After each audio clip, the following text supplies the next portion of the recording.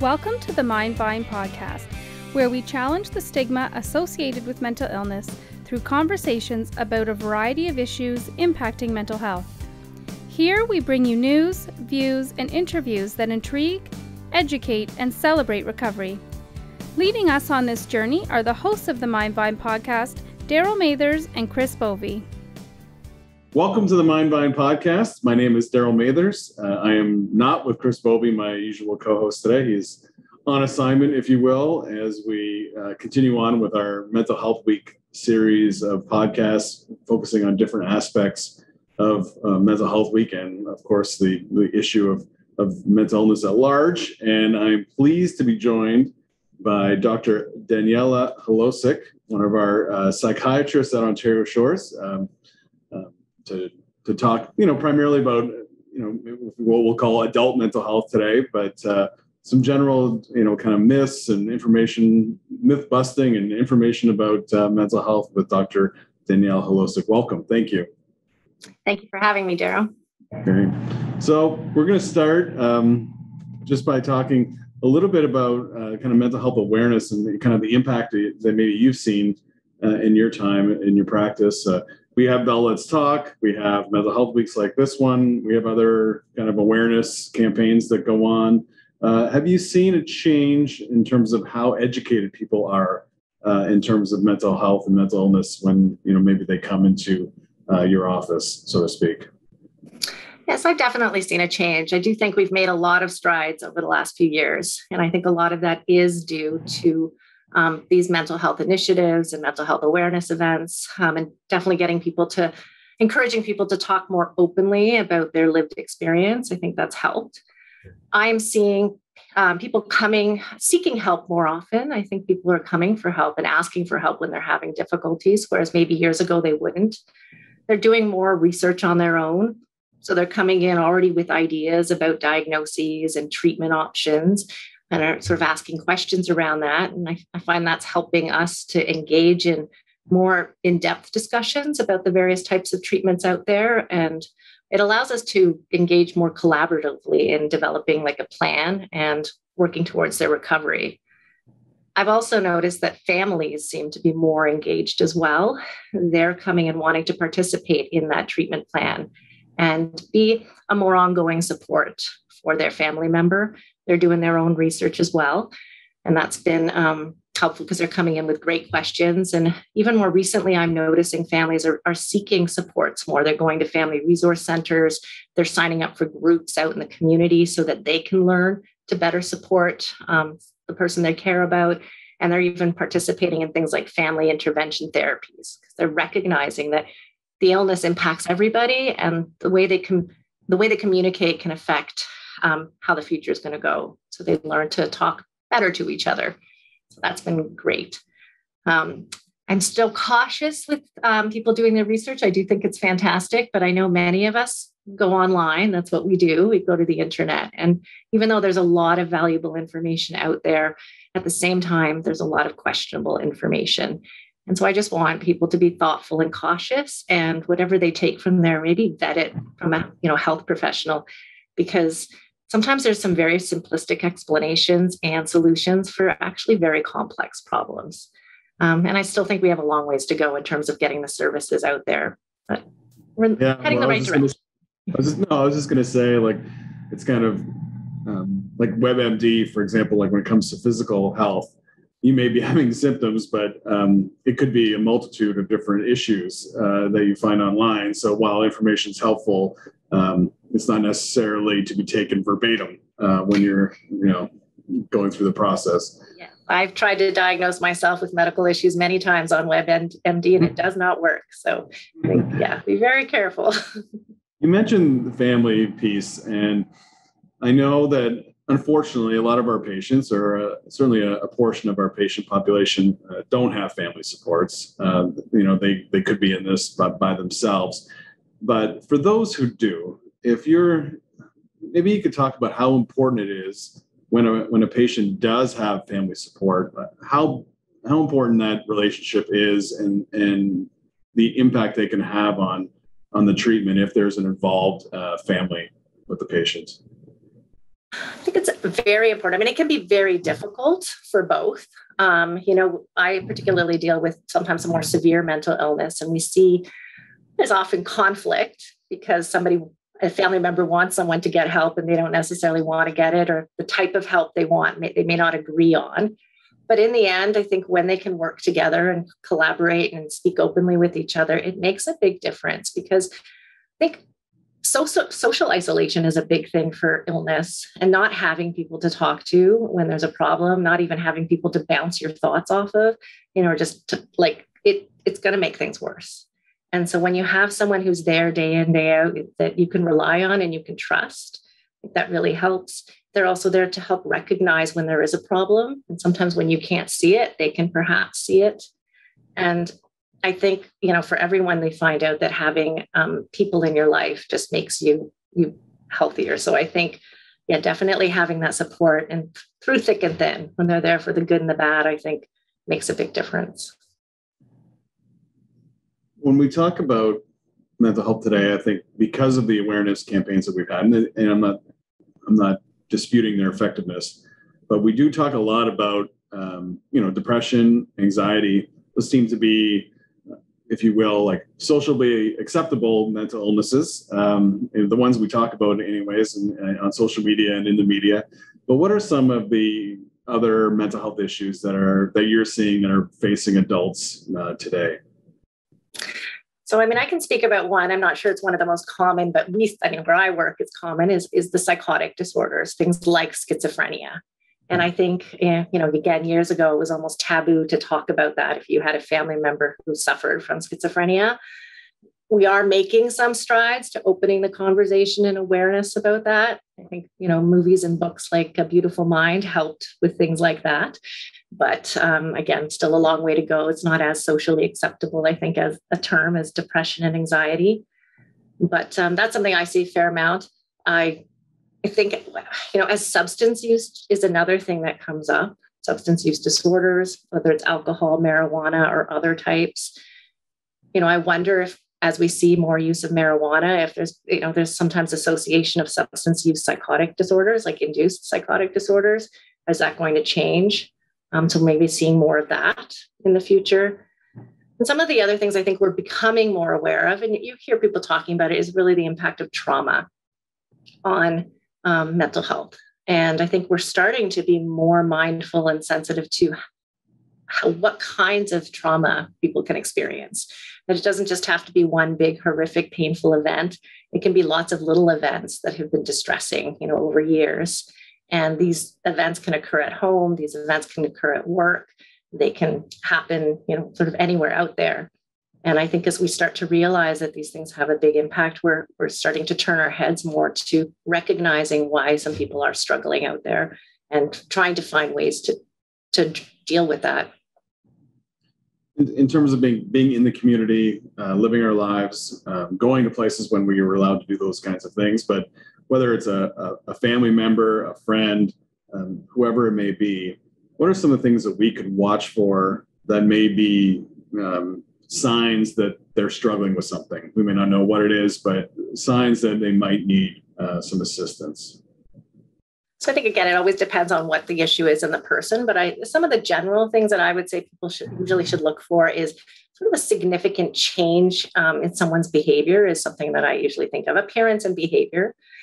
Somebody that's dressing differently now, or their hygiene or grooming has changed significantly. I think people who seem really distracted or withdrawn is something else that you might notice, and they didn't used to be that way. Sometimes it's like a colleague that's not showing up for work now regularly, but used to always be there. Or as you say, going out with friends, maybe they're not showing up, or they're coming late and leaving early. Or even if we're doing the virtual social events, they're not showing up. I think that's something. Changes in their mood. You might notice that they seem to be more down or more irritable, getting into arguments more, just anxious all the time and worrying about the same things. And that kind of goes with also their conversation might change. Maybe you find that they're talking about the same things now over and over. It's very negative, or it's very anxious, or maybe they're suspicious about things. Those kind of things. I think you have to kind of take it in context of the situation you're in. Is this a big change? Is this a change that's been going on for a while? Or is this just a day or two and they're just acting a little different? But those would be some of the general examples I would give. And, so somebody that may not have a background in mental health or be, maybe overly mental health literate, how would they go about maybe starting a conversation or maybe how would they go about helping somebody that is clearly maybe exhibiting some of those, signs and symptoms that you described? Like, how would they go about starting that process? So I think I'm probably going to start this with, I like to start with the don'ts, things not to do, maybe. I like to say, don't make assumptions. That's my first don't. You don't know what's going on in somebody's life. So even if you've noticed a difference, you've noticed something unusual, you're kind of wondering, don't suddenly label it. Don't go on to WebMD, as you say, or, internet, come up with a diagnosis and come to them with, oh, this is what I think you have. Go do this.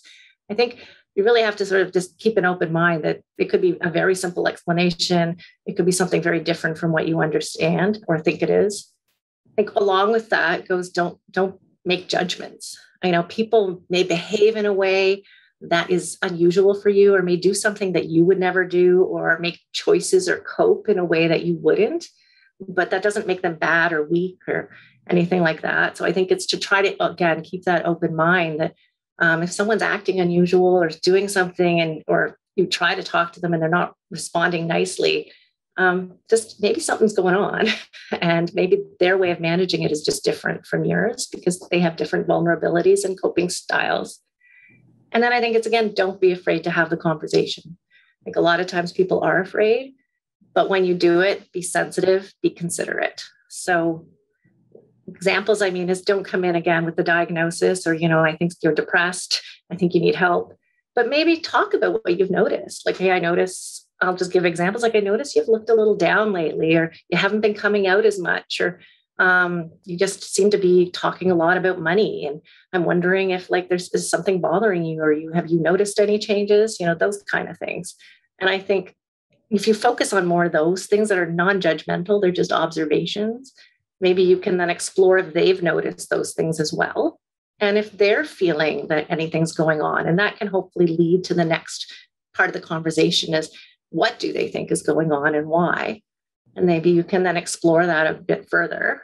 And then maybe if you do start to find out that maybe this is something more serious, and then it's maybe talking about what kind of help there might be out there. What kind of help do they want?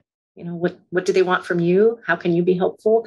But are there other things they can turn to, like some online support, going to their family doctor, employee assistance programs, like crisis lines, anything like that?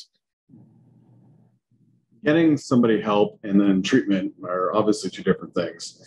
And there is a stigma associated with mental health and mental illness, but there's also a stigma associated with the word treatment, with a lot of people jumping straight to medication.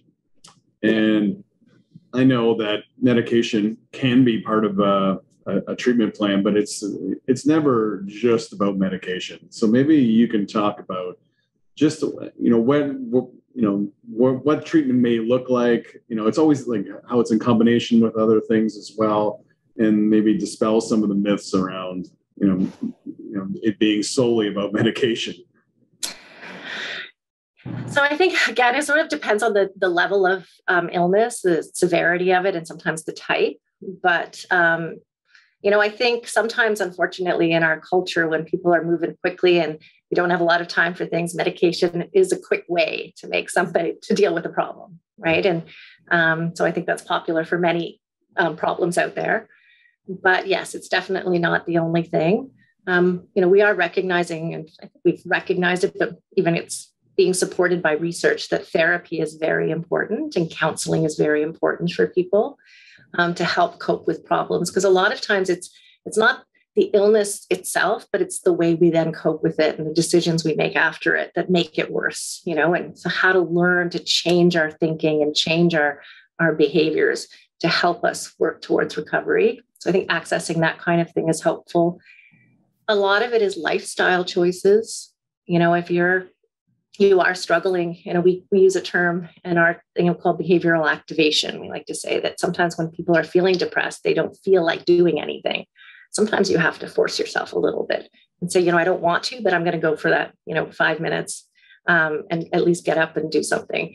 I try to use that when I'm trying to exercise. It's like, you know what, I can't do an hour, but I can do 5 minutes, right? So it's that kind of idea. And then really it's around that kind of healthy living. Like if you are using substances, try to cut them down. If you are, are you eating healthy? Are you eating in a regular way? Like during the day, are you getting a good amount of sleep? Are you using your social supports, out there and talking to people, just sometimes even venting? You need to vent for a little bit, get it out of your system. And then are you doing things that make you happy, doing things that make you calm? So yeah, those are the other aspects of treatment. We really try to cover it. We also want to make sure there's nothing medical going on that could be contributing. So you kind of want to deal with that as well. As we continue living in the pandemic, I think we all, without being able to maybe quantify it, we can all feel like maybe a decrease in our emotional health collectively, as we've lost, a lot of the things that are normal in our lives and the things that we like to lean on in terms of, to maintain our own health. Do you have any concerns about what, the pandemic and the kind of consequences of it may have in terms of our mental health as a society moving forward? I do. I think I'm mostly concerned. I think the two pieces I'm most concerned about are, on the one hand, social isolation, and then on the other hand, like burnout for especially some of those frontline staff and those essential workers out there. So I think the social isolation piece is just big because, again, we are social beings and we like to congregate. I mean, that's why they have to keep putting in so many rules telling us not to, because we want to. And I think it's really hard for people to, as much as sometimes working from home is nice, you don't have to go into traffic, you don't have to deal with other things. There's more flexibility in your day. When you're there day in, day out, and there's kind of no end in sight, and you're seeing the same thing constantly, I think you start to feel a bit more trapped. And I think the sense of hopelessness and helplessness can come in. And I think that's going to lead to a lot of people being depressed. I think, again, the anxiety is going to peak because just everyone is worried. You're worried about, there's something to worry about. You're either worrying about the virus and are you going to get infected? You're worrying about the vaccine. Are there going to be problems with the vaccine? You're worried about, are you ever going to, like, your financial situation, particularly if you want to, a small business owner and you're being impacted by this. So I think there's just worries. I think people are worrying about their kids and their education. Everything is just, so I think just you're teaching yourself to worry constantly. It's something that I think is happening too. So I worry that even after the pandemic, people may not know how to shut that off. And then, as I said too, I think it's the trauma piece. I think particularly, I wonder about people working in general hospitals and seeing so many sick people coming in and people dying. Like it must be terrible. And having to deal with that all the time, it's going to be exhausting and it's probably going to leave a mark. And then I think the other thing I mentioned earlier around substance use, like people turn to substances often to cope with stress. And this is a stressful time. So is it going to start causing substance use disorders? And there are resources out there.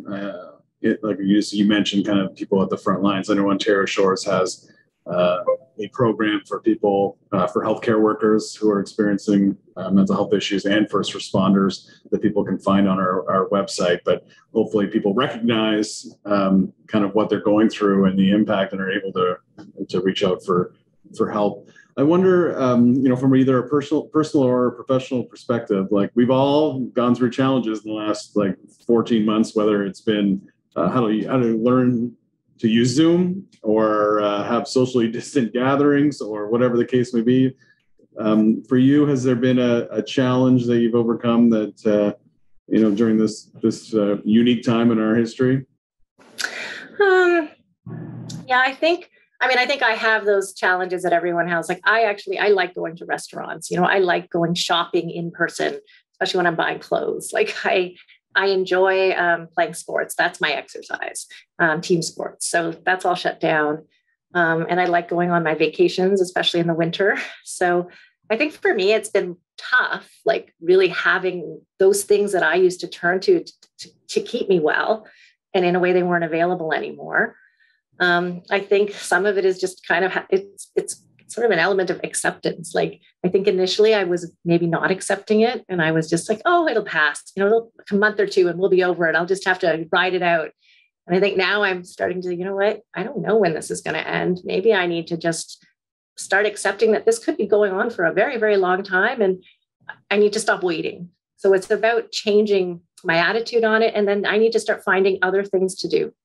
So really I need to, so those other ways of exercising that I don't love, maybe I need to try them. And that was my example, even for 5 minutes, give it a try. Okay, I'm going to have to learn the online shopping thing. Just, start small and give it a little bit of try.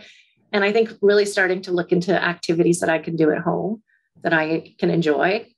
So finding other things that I like. And then I think I feel like everyone's doing this, but trying to make your backyard and your house more your vacation place, So I think those are things I'm trying to overcome more, is just really taking those time and doing those things and not just sort of, working and stressing and waiting for it to be over, but just living in it, embracing it a little bit.